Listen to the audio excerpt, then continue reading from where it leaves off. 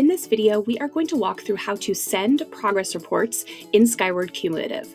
So first log into your district account, double check you're in teacher access in the upper left, and then open up that 3-bar main menu.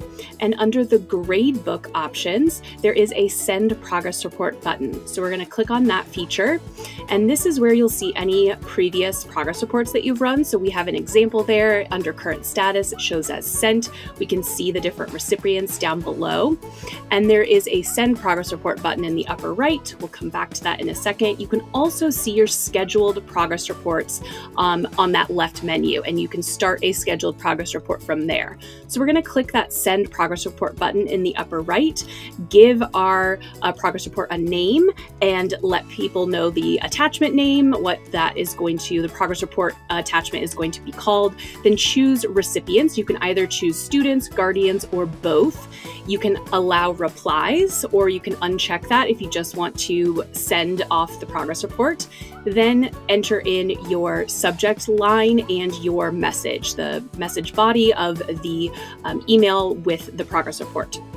So once you have all of that information filled out, the name of your report run, the attachment name and your subject and message, and decided your recipients, you can either schedule or you can send now. So we can go through, if we click next instead of scheduling in advance, all you have to do is select your class. That is going to be the required field here.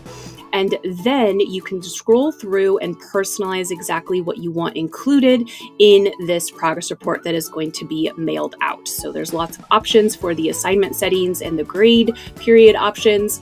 So you can fill all that in, or you can leave it as the default. You can save and send later, or you can save now.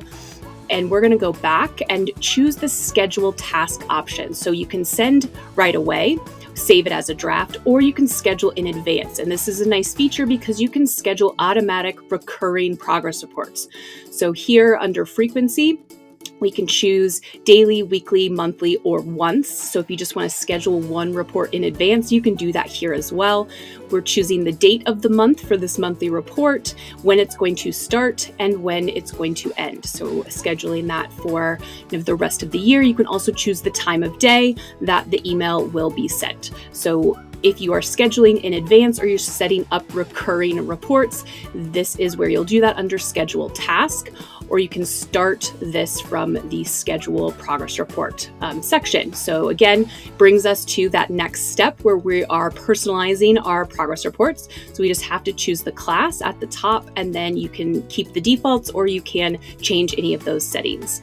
Then once we have saved that, it is going to be here in our run history as a scheduled a future report. You can choose in that drop down any of those options.